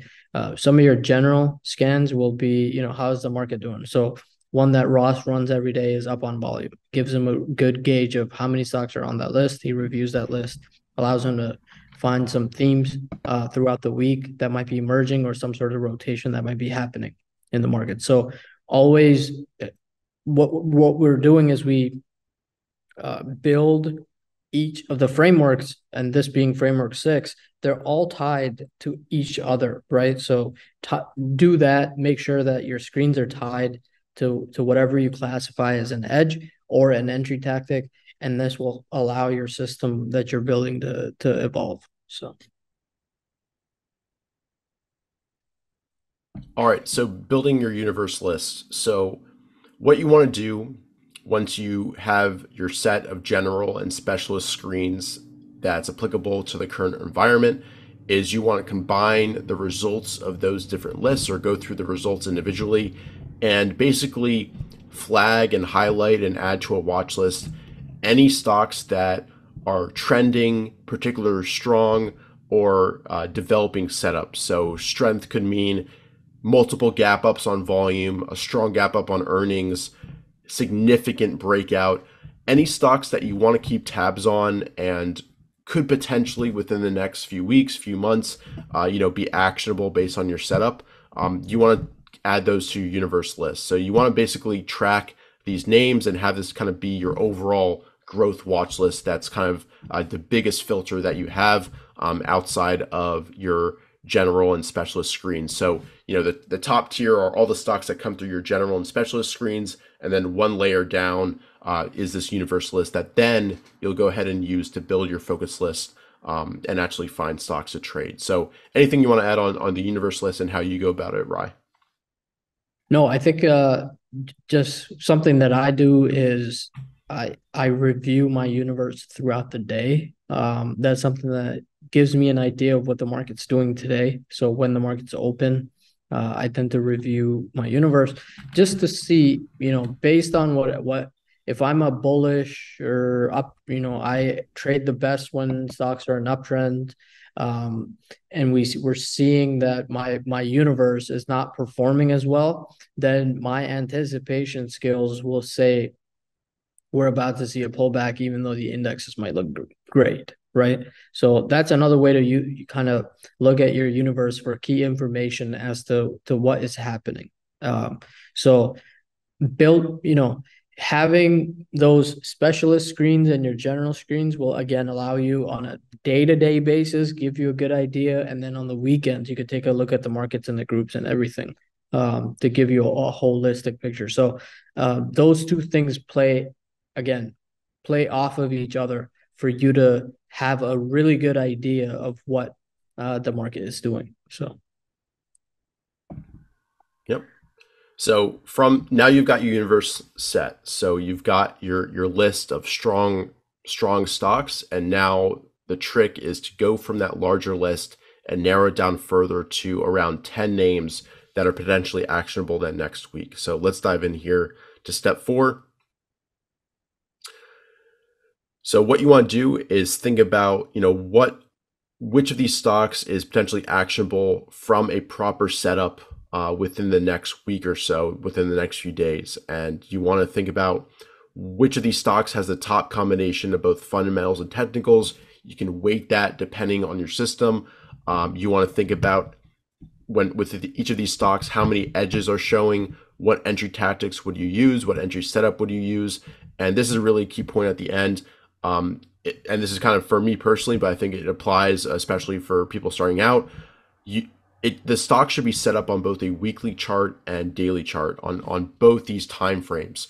If you're just looking for an entry tactic out of nowhere, a stock that's already extended, it's already made a huge move from a base, that's not really a stock that should be on your focus list. You can track that because it's had a powerful move, and if it forms another base, consolidates enough, then it could be another good setup. But you always want to think about what is the potential of the stock? What could it realistically do from my buy point? Rai, I think you just kind of said this offhand a few months ago. You always think about, could the stock realistically double from here based on what you've studied in the past? And I think that's a great, you know, focusing question to ask yourself. From this setup, could the stock realistically double when the market is in an uptrend? If it doesn't, satisfy that criteria, there's likely a better opportunity out there. You also want to go back to your leadership list here and your themes that you've noticed. Those stocks on those lists, if they're set up, should be prioritized and find its way on your focus list, because we want to be focused on the best names, those leadership quality names. So I think the key point is should be set up on a weekly chart and daily chart. Think about how many edges and the stock is showing, what entry tactics you would use. It should be actionable within the next week or two. Right? Anything that you really think about when you're building your focus list? So there could be, I saw a few questions earlier on how do you reduce the number of names? How do you gauge potential of, the 10, 15 that you narrow down as these are the best investment opportunities? How do you do that? So one is, are there multiple edges on that single name? So if I see relative strength with a high volume edge being present at the same time, then I will double down on that type of name. So what comes to mind is VRT, ELF type of names, right? NVIDIA, PLTR recently, where it went from 10 to 20. So some of these names, when they exhibit the high volume edge and then subsequently show relative strength at the same time, you're seeing multiple forces that you feel give you an edge in the market's aligned. Those will go to the top of the top, right? Whereas if a name that shows maybe one of the three edges that you see in the markets, then obviously you have to position size that accordingly and you have to weight it accordingly as well. With respect to the last point of the weekly chart aligning with daily is very important. This is something that Oliver Kell does and kind of talked about in the swing trading masterclass. Was he's always taken a look at the weekly has to align for him to trade the daily at the end of the day. So that again, that's how he puts his probabilities or stacks up his probabilities in his favor, right? Without that, he feels when he operates just based on the daily with no weekly trend, his outcome or what he's seeing in his results is not favorable. So he tends to sway towards, that type of style. So whatever it is, we can get into maybe in future webinars or as to, how exactly do you quantitatively you could do it, but there's also at the end of the day, when you say, hey, I feel like this name should double, that comes from doing, that's seat time, that's experience, that's studying different, your edge properly, having a playbook and saying, I remember these 10 names off the top of my head that looked like this, and I feel like this name is about to do the same, right? When we talk about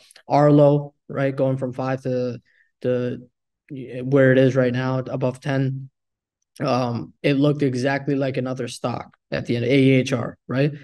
And that type of analysis is not just going to come overnight. It will come with time, right? And then I want to concentrate on this name because it reminds me of this other name, or I want to concentrate on this because when I did a study of this particular characteristic, these are how these names perform. All of that comes from studying the markets, and that becomes part of how you will rate or rank names on your focus list, or names you feel are worthy of your attention. Whereas and NVIDIA is worthy of my attention because I've seen this before in, liquid names, a name that has built a base for 6 to 8 months and is now acting really, really well, or has a new catalyst, right? A lot of people tend to gravitate towards, cannabis had a time where it worked really well. AI now, in recent times is if you have AI, you're moving to the upside type of stuff. So that also will be, become part of your analysis over a span of time. I know people that look at Rivian it looks really great. And if you ask a fundamental guy, they're losing $33,000 per car that they sell. They would never buy it, regardless of what the chart looks like, because their edge is fundamental. They know what to look for, and Rivian doesn't make it to the top of their list because they are fundamental traders. They rank based on different metrics, right? And as technical traders, if you're a technical and you rank certain, things at the top, those names will have to rise. They will get more of your attention. They will get more of your portfolio size. And then based on your results, you can tweak that formula and continue forward. So one question people might be wondering is, and I know people have asked this previously, how do I get to 10 names? How do I, they may be able to get to 30 names, but how do you get to that last bit? What I would say is, one, simply, is it a leader? I already mentioned that. If it is, then it should be high up on the list. Two, is it a potential leadership? Is it part of a potential leadership group? That's extremely important. And then looking at the technicals, are there huge signs of accumulation? Not just signs of accumulation, but huge signs. The prior uptrend, there's gap ups, there's huge volume coming in. Then during the base, it's, volume and volatility are contracting together. The up days are on higher volume than down days, and it's clear, it's picturesque, it's textbook. Those are the type of names that should be on your focus list, not just some, C minus type stock. Restrict yourself to A plus trades. Focus on those, and just see what performance you can get out of those. Be very, very restrictive. You should be focusing on the 0.001% of stocks available to you. And those are the only ones worthy of make it on your weekly focus list. I just want to add that because people, I get asked that quite a bit. How do you narrow it down to 10 days? It's really hard to narrow it down to 10 days. Be really restrictive. If you're more fundamental focused, the stock has to have EPS growth of 25% last quarter. It has to have estimates next quarter of 30%. Don't weaken your criteria to try to open things up and try to get everything. Focus. That's the whole point of this list. also, you're destined to miss. If you have a list of 6 to 8 names and you feel like you pick stock A and stock B outperforms, they're part of the same group, that's going to happen. That will happen. Your analysis could be, you did everything perfectly. You checked all the boxes, but it just so happens that the name that you chose and you felt would outperform isn't outperform. And that's the reality of trading. It's not to be perfect. It's to be, be in the same ballpark as to where a winner might be. And then some of it is luck. Some of it, you get a gap up out of nowhere. It gets upgraded out of nowhere. Those things will happen the more that you work hard and see, do the same things again and again and see those repetitive patterns. Luck will be naturally on your side, right? Or you do everything correctly and you get hit with a gap down. That other side will also happen at the end of the day. So one other thing I did want to add was I find myself when I started kind of in the same situation, it was very hard for me to narrow things down because I felt I would miss certain names, and my whole objective was I don't want to miss a name, right? So coming to the just knowing that I am going to miss them, but what do I learn after I miss them is a lot more important to me still today and will be forever. You talk to Ross, same thing, 3 decades in, 35 years into this. what you learn from what you miss in the markets is much more important than being very negative after you've missed something, right? So that's where post analysis comes into play, where you go in, hey, it was on my radar, it didn't make my top five, and it was one of the best performing winners. What did I do after the fact? So concentrate on that side more than, hey, I missed it, well, we'll try again, and your process is still the same, your results are still going to be the same. Whereas the other thought process is, hey, I missed it, how can I tweak my process a little bit to make it better, so then the next time I run through my daily routine or weekend routine, my results are going to be incrementally a little bit better, right? So with that kind of philosophy or approach, you will get better with time, and you won't. I look forward to like just completely, we're destined to met. If I hit again, I said this, and it was one of the comments was, if I have 30%, win rate, why don't I just guess? I would have a better, I would have a better time guessing in the markets than with that win rate. So it goes back to that point where you want to make sure you're consistent with your inputs, so you can see your outputs, then you analyze your outputs, and then you improve your inputs, and you just keep going, you keep going. So Yeah, something to help you with that, to narrow it down. Maybe you can get down to 30 names. Keep a wider list. Keep that wider list, and then restrict it somehow. But then at the end of the week, go back to that wider list, sort by weekly performance, and go through those names and try to note, oh, this one had this characteristic. That's why it performed well. Oh, all these ones that had really good characteristics were part of this group. And you'll start to tweak and notice, develop your process more, so it's a lot easier to get to those 10 names that will perform well. That's kind of the art, and just doing this more and more, and doing your routines, consistently, is going to help you make that process so much faster. Going from a universe list to a wider list to that focus list, it'll be very streamlined, and you'll have a clear path. But you have to build in those processes before you can get there. what another easy way, as you were talking about that, is look at your universe list performance week to week. It's just like an aggregate number. It will give you a good, hey, am I even in the right, am I even looking at the right stocks? Or look at the performance of your focus list, right? You could say, I have 5 names or I have 10 names on my focus list. How did your focus list perform with respect to, you could do an equal weighting, doesn't matter, right? Do an equal weighting, and you'll clearly know, am I on the right track? If you're on the right track, you're ways ahead of everybody else already at that point. Then it's a matter of, then it's the granularities of, how do you really concentrate and get that 10 to 5, and what you notice is the difference, right? So those could be some of the things. And maybe even Richard, I'm thinking like in the deep view module, we have something like that where you could send you a weekly report on one of your watch lists, a performance report. That way you get an idea, and it will allow you to improve week to week, right? I'm not looking at the right stocks. I need to improve my process. I am looking at the right stocks. Now it's about my execution. It will give you a very clear signal what the issue is at the end of the day.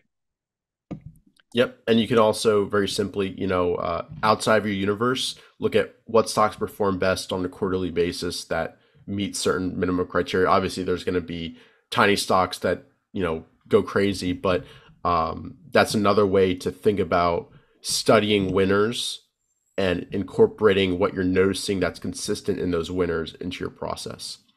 One of my Yeah. mentors used to look at weekly volume being above 1 billion as a sign, and ran a study based on that, and saw that over the next quarter, the next 2 quarters, 3 quarters, and 4, those stocks would perform really, really well, and that became one of his wider net screens, right? His thing, a thing that he would look at, because he saw stocks that would do that perform really well, and coincidentally, PLTR was one of them.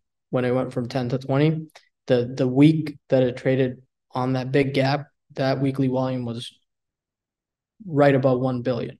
So just those things, right? You'll notice them and you'll make them part of your process and you get better. So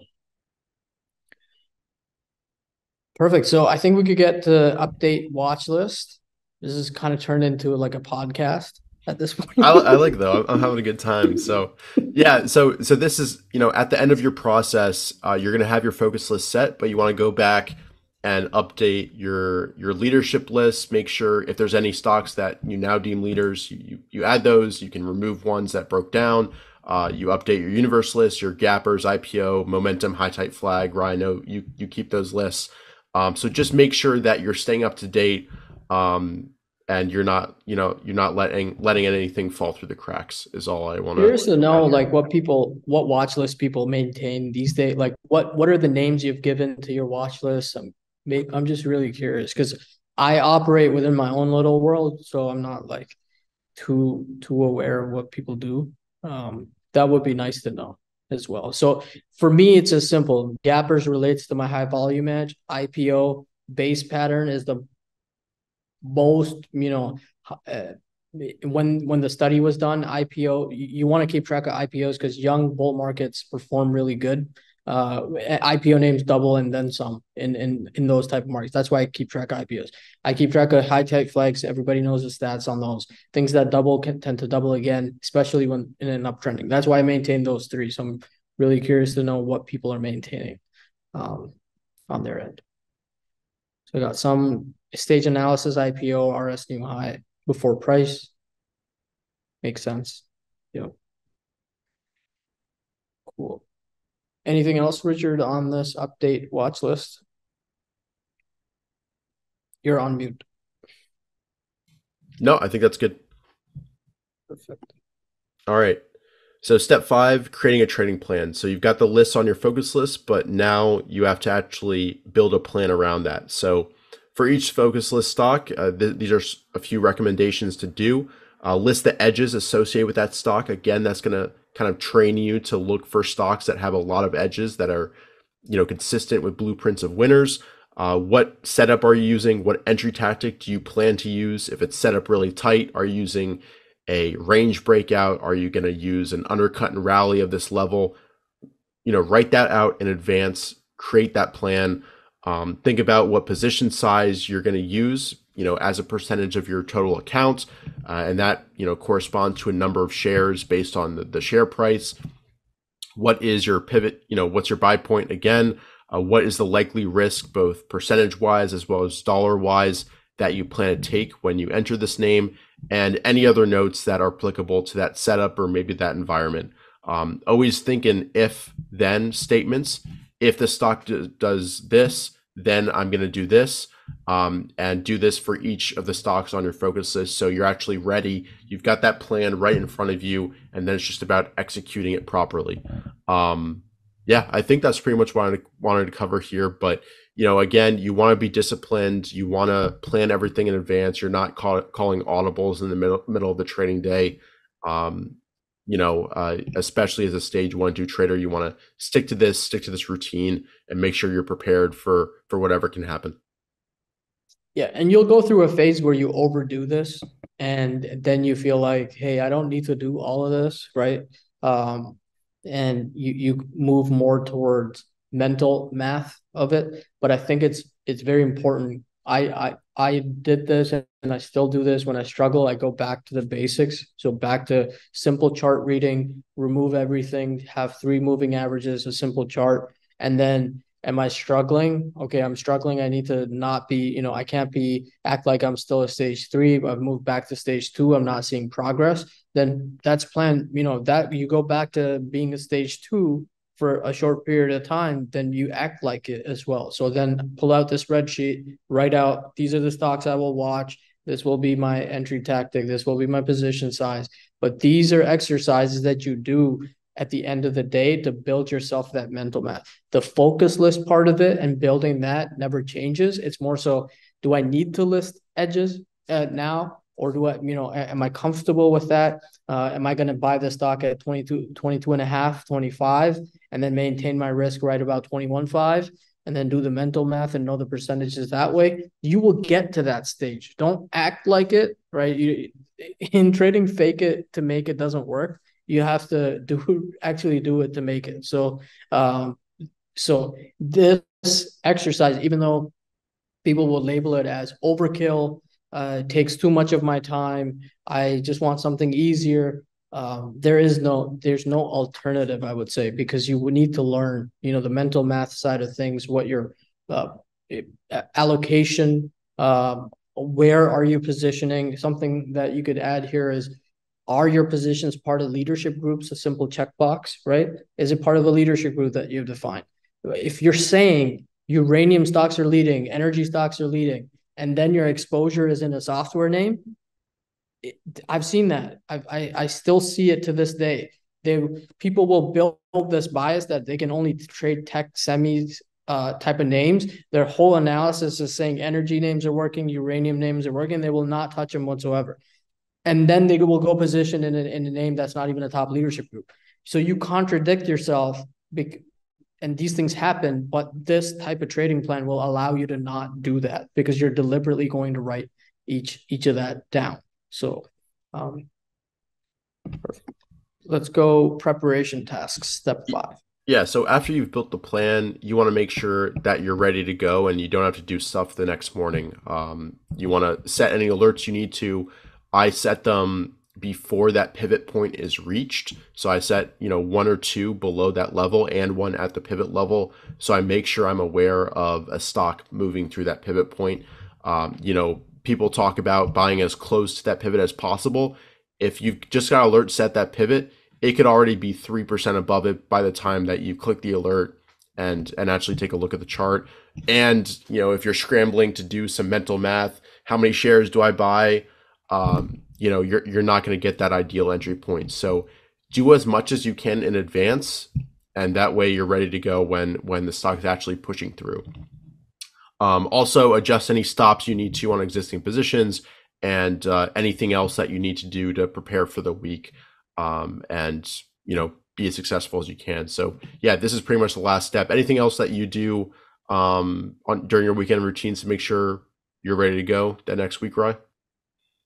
No, I think I've started using alerts a lot more, mostly because I'm using them the way Ross uses them. He tracks rotation with alerts, right? Mm-hmm. It's a whole different ball game when you do that. I like the idea of, if this is your pivot, set it a couple of points below that. Not we're talking percentages here, so maybe 1.5% to 2% below. The way the market has kind of moved, and you'll hear, Stan Weinstein said this, multiple times during stage analysis masterclass. Things have changed. Things are faster. Things move faster. They go through a pivot. There's a lot of movement around similar pivots is a lot more failure prone these days, and a lot, you might set a stock, hey, 22 is my top side pivot, and by the time you look at it, it's at 23.50. Now what do you do, right? So setting them a little bit earlier, looking at it as it makes progress into that pivot will allow you to be a little bit of ahead of the pack at the end of the day. Yep. And then step 6 is just go out and have some fun. Do whatever you need to, go on a hike, hang out with friends, play some sports, whatever you need to step away from the screens, reset, and get ready for the market. Rai, what do you like to do? What's your favorite hobby, since we're doing a little bit of a podcast here? I like to just not be home. For me is kind of important, like not be around in the same space as my where I'm working per se, right? Just that alone frees up the mind quite a bit for me. So that could mean just as simple as meeting up friends, watching sports, going for a hike, just to a different city to drive out, and etc. Anything that mentally would reset me but prepare me for Monday. For me, this is the sport that I've chosen to play as a profession. So in the back of your mind, you're kind of always thinking about it, right? And that's normal. but you don't want to sit there and think about it. I think that's, most of you want to get away from that space that you associate with, basically Monday to Friday, you're as full time. If you're part time, it's a little bit, a different story, but the idea is still the same. You want to disconnect. You want to just completely not think about it for as long as possible, especially when you're struggling. I think step 6 is most important. When you're struggling, it's more important to take time off than continue to press because the market's not aligning. You're doing the same thing. And if it's just not working, you just have to wait and maybe give it a little bit of time because your mind's saturated and your decisions are poor based on the same process that used to work a couple of days ago. So, yeah, Yeah, and I think having multiple passions and interests and being yeah. multiple disciplinary helps you with trading as well because you take ideas from playing soccer, you take ideas from a book you read that's completely on a different subject, and you can incorporate that into your trading. A lot of the best trading books are a lot of the habit books that people were talking about previously. That's going to help you a lot with trading. So, I do a um, lot of reading. Like I like doing a lot of reading. Could be, stock market books are fine, but more so like different, with respect to different success stories, right? And we're not done yet, but we have a little more to go. So yeah, like different success stories, you get inspired to, people have different processes in different fields, and you could take them and bring them to trading, right? Because success always has this, very set formula in a way where people would talk about it and on how they did it in their profession. You could always bring that over. So yeah, let's I've been keep going reading. because people think we're What done. one last thing? I've been reading the Steve Jobs biography, and it's really fascinating hearing how he develops products and all that. I'm incorporating that into deep view stuff, not his personal life, but some of his processes. But yeah, we'll move on. So yeah, this last portion here I think is really important, especially when you're getting into that late stage 2, stage 3, building your own screens. We've got a lot of presets, and we've shared a lot of great templates today, but we thought we'd share the overall process that we use to create new ones that are specifically designed. So here are the 6 key steps that we'll run through. One, you want to very clearly define the purpose and goal of the screen.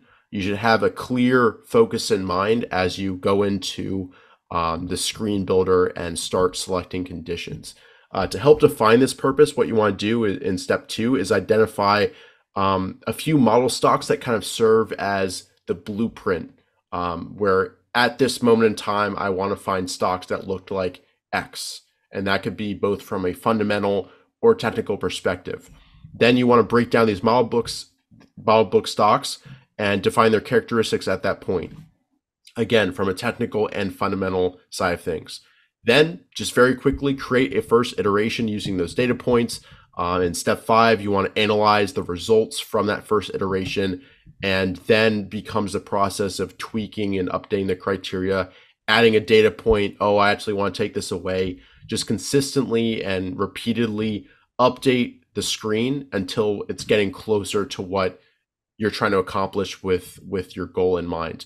There's never going to be a perfect screen. There's not going to be a magic screen that prints out all the winners. But what you can do is develop really solid both general screens as well as specialist screens that help you speed up your routines and get you closer to optimizing your processes. So these are the 6 key steps, and we'll run through each of these to dive a little bit deeper.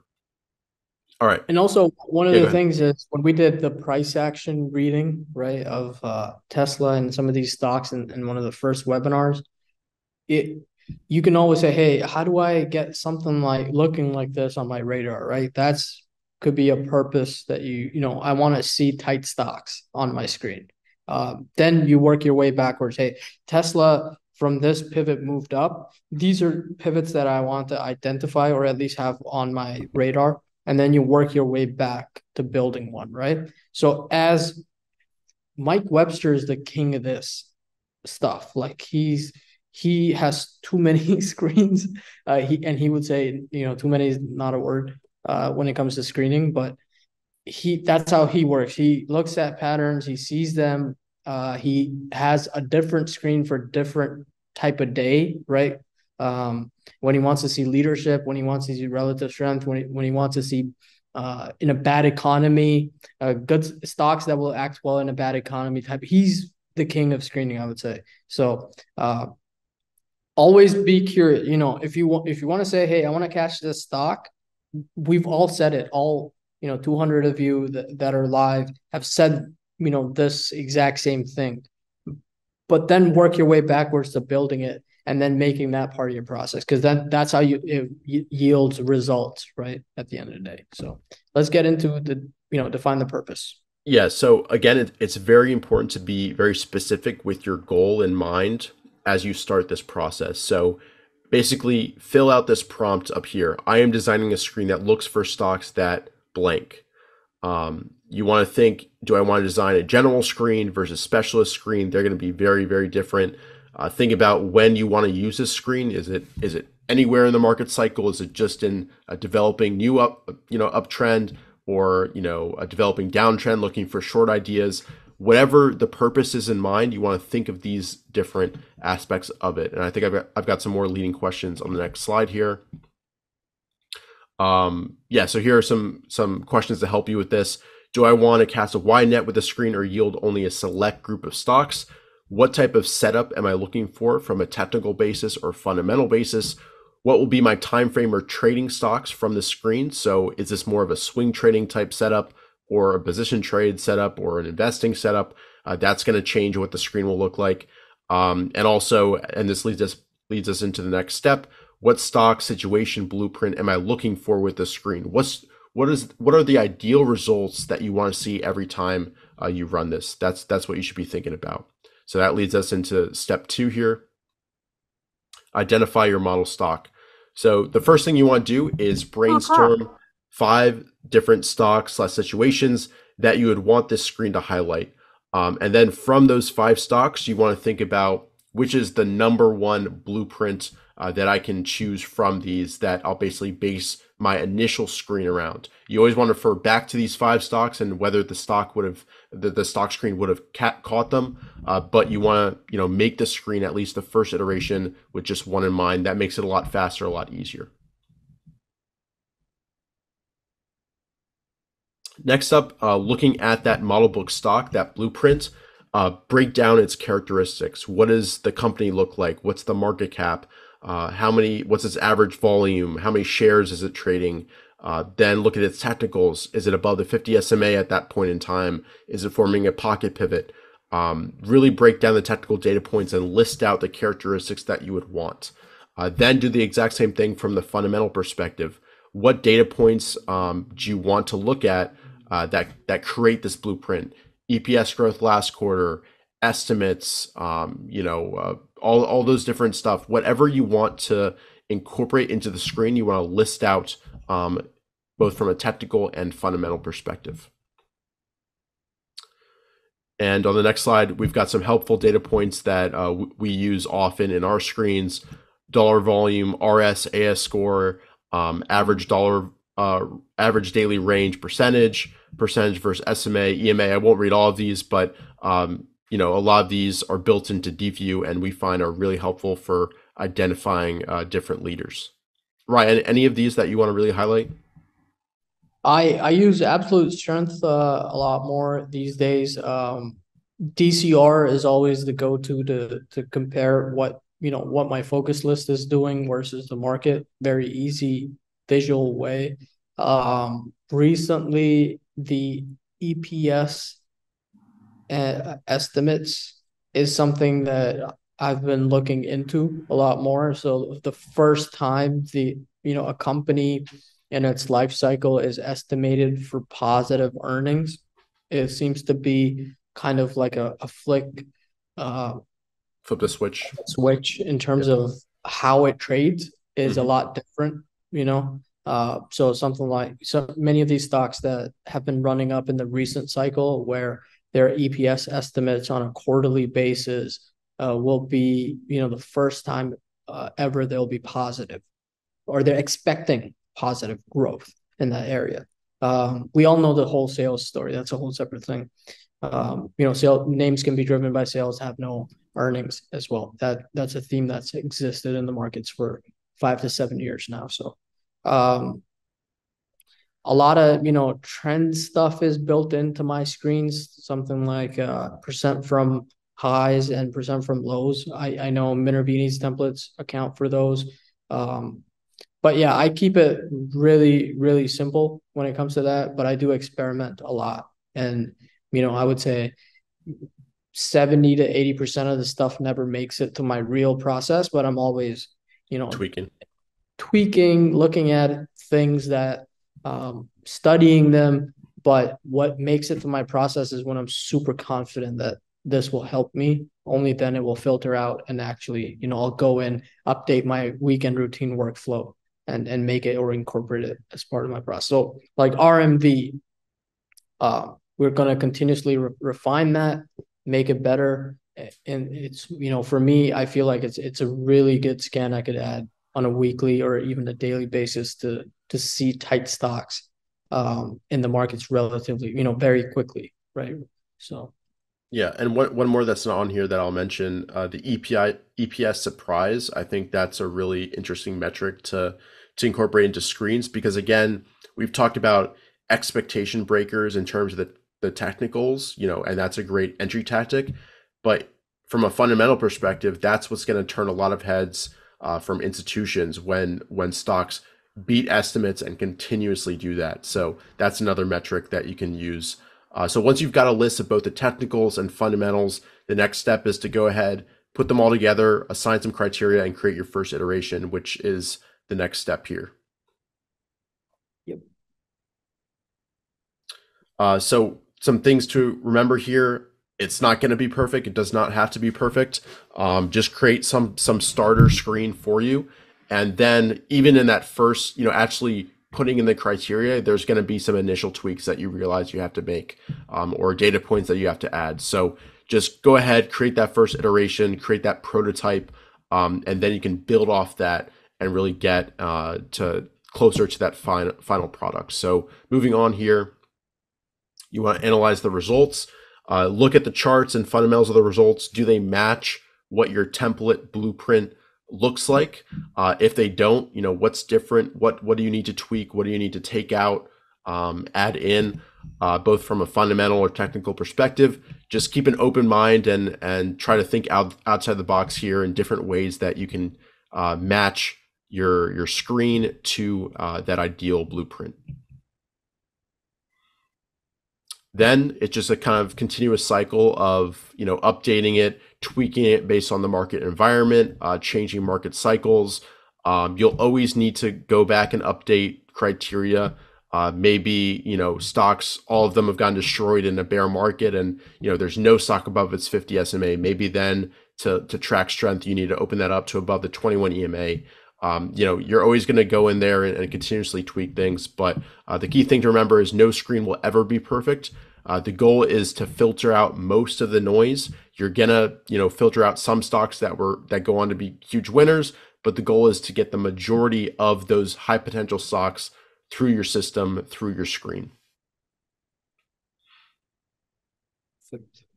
Yep.